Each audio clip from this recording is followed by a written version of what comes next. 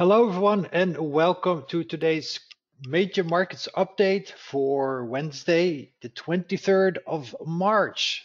Is a fourth wave pullback underway? As we know from Elliott wave, after 3 comes 4 and after 4 comes 5. So far nothing out of the ordinary. As I already said yesterday in this last bullet of my summary slide, I'm still tracking a wave 3, 4, 5 of 1, etc. So no real surprises. I'm pretty sure most people are already freaking out because we have had a down day after pretty much a 400 points rally in the S&P 500, over 10% rally, a little bit of a pullback. It's not out of the ordinary, but we're not going to be complacent, and we know that 3 waves can also be A, B, C.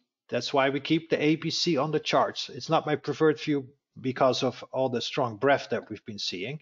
So let's have a look at the charts. But before that, again, no update on Friday. I'll be flying out tomorrow. So we'll be back on Monday again. I hope you, by the way, enjoyed yesterday's extra update. So you still get 3 for this week. Let's move on to the Dow Jones first and foremost. So far, it looks like we have 1A, 2B, 1, 2, 3, 4, and then 5 of 3C. So it honestly almost suggests we still need a green 5 to go. Normally, if we look here at the ideal wave count, wave 3 of 3, okay, wave 3 of 3. I know the nomenclature is reverse. I have it as a Arabic 3 and a Roman numeral 3 here because we're in a different wave degree. But wave 3 of 3 is ideally topping at around 123.6 or 100%. Okay, of wave 1 measured from the wave 2 low. What did we get on the Dow Jones? 123.6. Then wave 4 should drop to about this target zone here, potentially as low as, in this case, about 34,000. That is to this extension box. Okay, so we can drop this low here even. Okay, it's not out of the ordinary. I have it drawn here, but we can even go a little bit lower for this wave 4 without any problems. This is the whole wave 4 box. Okay, so nothing out of the ordinary yet. If we start dropping below the 62% extension, then we might have to consider that this is just a bear market rally, and then we only had 3 waves higher. Yes, it remains possible. It's not my preferred view, but I've been proven wrong many times. So we'll keep it as is. But please remember, we're so far still doing a pretty perfect ideal wave, impulse wave higher. 3 of 3 at 123.6. Then we should see about 4 of 3 at the 76.4. I don't even think we're going to get that low, but that is at around 34,000. And then we're going to move higher to ideally this target box, etc. So we'll have to see how this is exactly going to fill in. And on a shorter term time frame here as well, we have 1, 2, 1, 2. And here 1, 2, 3, 4, 3, 4. So far, right here in this wave 4 target box, if we get a reversal, we should move higher. Market is already getting quite oversold, so that's a good sign that the downside should soon be completed. Now remember, in this case, wave 2/B took several days. The micro 4 in orange took only a few hours. Okay, I still like the fact that this continues to look like impulses higher. 1, 2, 3, 4, 5. Okay, I can even draw that in for you here. It continues to look like 5 waves to the upside. There, that's the first one. And then this one is 2, 3, 4. There, and that's then of course 5. And we're going to do the same here. This looks pretty good for a wave 1, a wave 2, a wave 3, and a wave 4. And then again, we can see here a wave 1, a wave 2, a wave 3, and a wave 4. And that, of course, is then wave 5 there, of course 5 there. So far, so good. Still looks pretty nice, like an impulse. Nothing out of the ordinary yet. So the hourly chart fits pretty well with the daily chart. I like it. Moving on to the NASDAQ. A lot of lines here. I know this is quite confusing, but let's focus on the forest and not the trees. So we have this ideal wave 4 target zone low here on March 14th, and then we've been impulsing higher. We had the Federal Reserve drop, and since then we've been rallying quite nicely. And this should then be wave 1, and this is wave 2. As you know, March 14th, we were marginally below the February 24th low. So this cannot be a 1, and this cannot be a 2, but this is wave 5 or 4, in my opinion, of C, of course, 5 of C or 4. 1, 2, and we should now be impulsing higher, another 1, 2, and another 1, 2. Then the recent pullback here yesterday or day before yesterday is 3, 4, day before yesterday. Then we rallied again in an impulse higher. Now let's focus on the gray, the minute Fibonacci levels. Okay, the minute Fibonacci levels. Wave 3 should top here between 14,587 and 14,714. That's what we got exactly yesterday. That is very close as well to the 138.2% extension. Okay, so that is quite a classic wave 3 of 3 target. Then wave 4 of 3 should drop to this target zone here. Okay, anywhere between 14,256 and 14,383. Which is very close to the 100% extension in green, which is the 1, 2, 3, 4, 5 pattern we're tracking. Then we have a drop this morning. We had the rally this morning. The dip got bought, and then this one looks like a C wave, A, B, C. The ideal target zone of wave C has already been reached, and we can drop a little bit lower. This is 100 to 161.8% extension of wave A, measured from wave B, right here in the ideal wave 4 target zone. If we reach it, then we have a good chance to move here to the 200 to 176.4% extension, which is right here at the green 161.8. So 5 of 3, ideal target zone of 5 of 3 in gray, reaches nicely the ideal target zone of wave 3. I like it.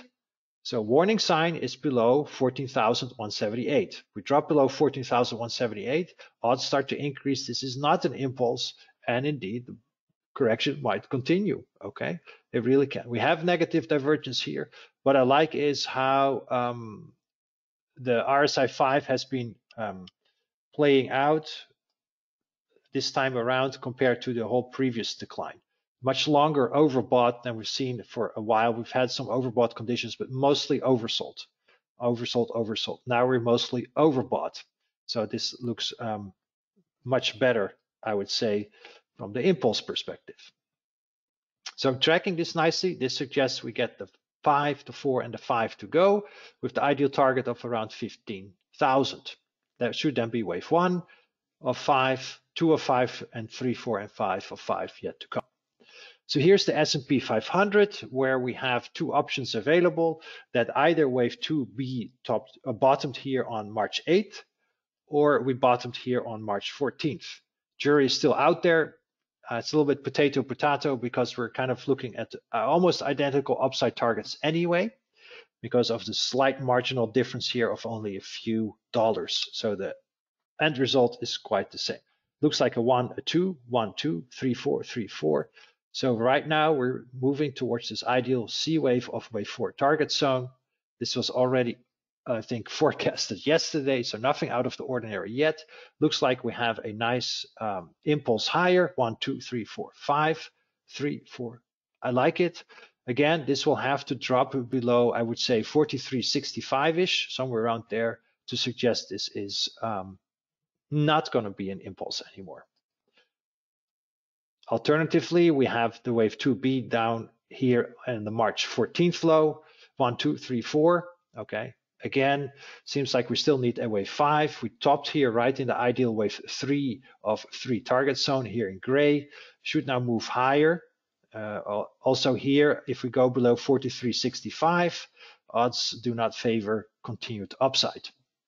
Okay, so also this one has the same levels to watch. We're getting close here for this wave 4, wave 5, 4, 5. This one is a little bit low. I might have to move it up a little bit, but it's fine. And then ultimately again to about 46, 45, 47, 10 for wave 5. That's still the preferred path.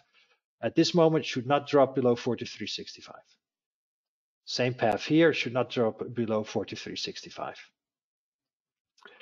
we zoom out, we see the same here. I was still a little bit uncertain if Monday's drop was 3.4 or not. It appears that it was not, that the current drop is 3.4. You can see here still nice Fibonacci ping pong, so to say. See no sell signals or anything, so far looks okay for the impulse, and we have our levels to watch, 43.65. If we drop below it, I have to reconsider that this was indeed only a bounce. But that remains on the charts. Nothing has changed. 1A, 2B, 3C. That has not changed until we see 5 waves up in green. That remains on the table. So that option always remains on the table. And we can now set relatively clear parameters saying, you know, below 43.65, I don't trust that bigger impulse anymore. It would not fit with a lot of other data I'm seeing out there with all the breadth surges and stuff, but price is the final arbiter. So we'll know soon enough.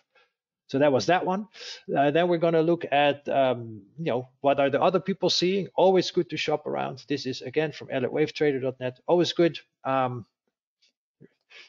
Let's see here. They were looking for a top at about 45.22 and then a pullback also here to about 43.60, 45, 44.50, 44.5. So fits nicely. I like it. Fits very well with what I'm looking here for as well, right? Again, shouldn't drop too low. So somewhere around there, 43.65 should hold. That is the support zone, 43. They have it here at 43.60. All right, a little bit plus or minus. It's fine. So far so good. Looks quite nicely like a impulse pattern. Nothing out of the ordinary. Lastly, here's a tweet by Andrew Thrasher. Can highly recommend following him. He always says good stuff.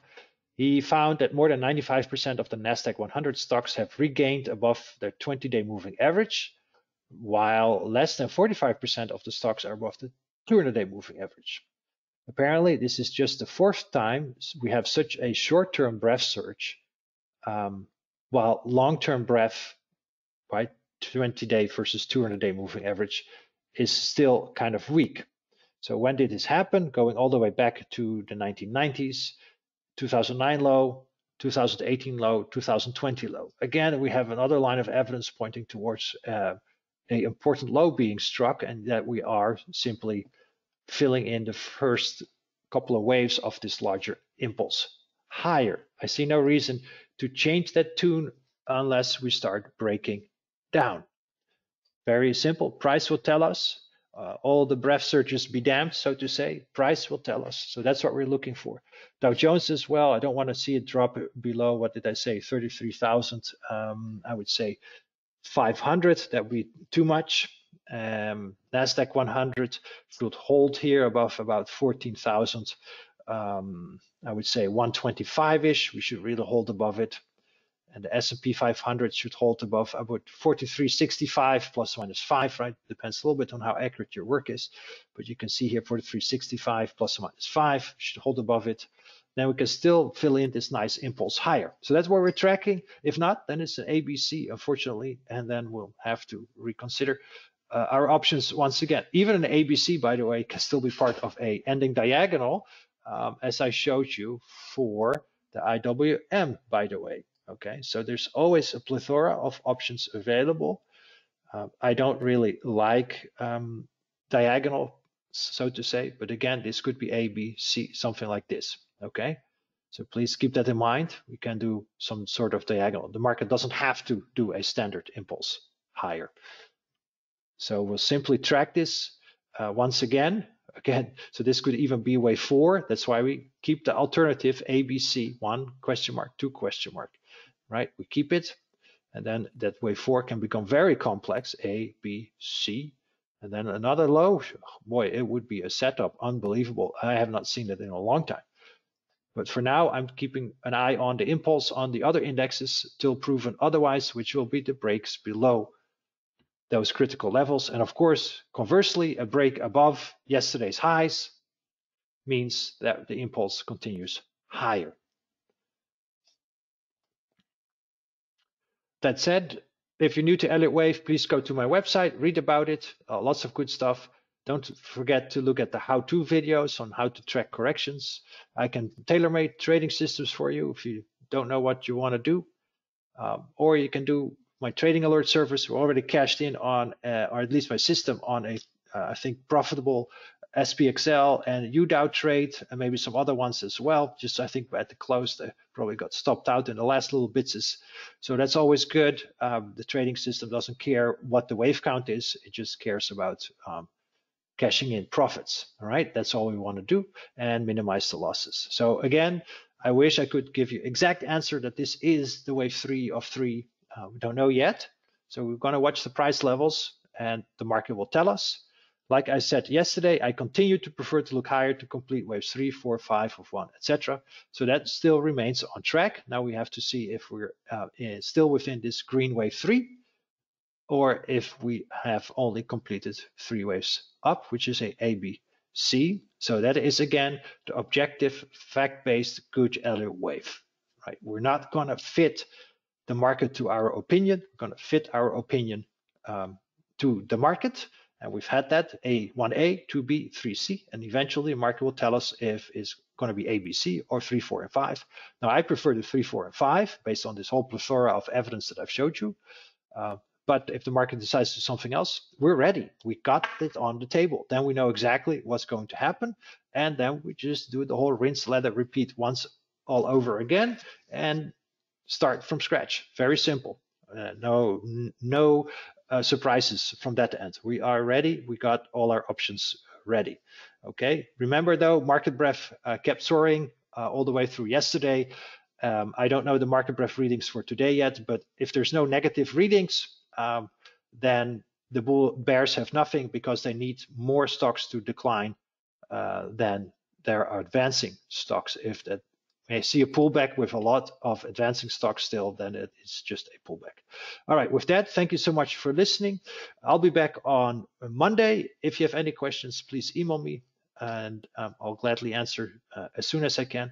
Take care, trade safe, and never forget to have stops in place or you might lose all your money, and that's not what we want. Have a great rest of your day. See you on Monday. Bye.